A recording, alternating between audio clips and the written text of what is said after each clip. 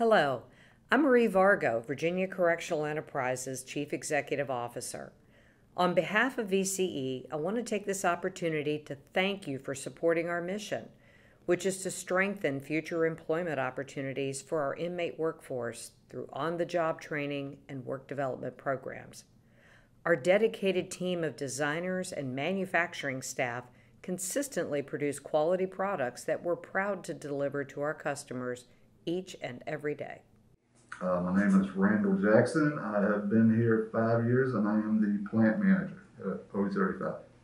Do everything that you would normally do in a furniture factory. There's really no difference.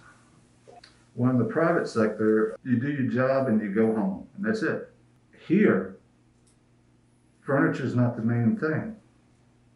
I mean, it is because it allows us to do what we have to do to help people.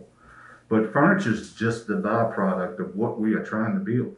And what we are trying to build is citizens that will go back and contribute and not come back to prison ever. We don't want anybody to ever come back. And what we're doing in teaching soft skills, hard skills, work ethic, it means something to them. When we were making masks, every person out there has something to do with the masks that we're making.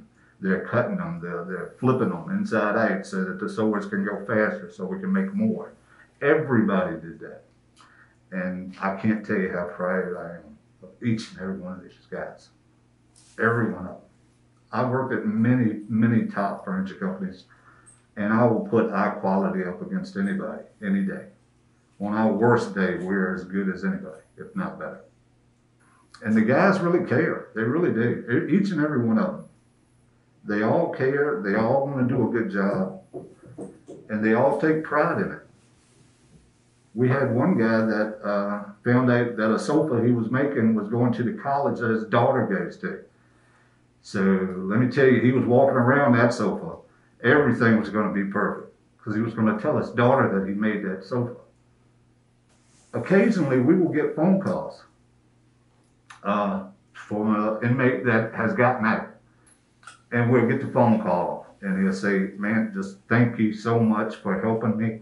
I got a job doing this. I'm supporting my family. I'm doing what I'm supposed to do. And I couldn't have done it without you. I just want to say thanks. And hang up, never hear from them again. Now, I've worked in furniture my whole life and I've never had anything like that. Who has? Who's had that happen to them where someone calls you and thanks you for just doing your job? There's nothing that can replace that.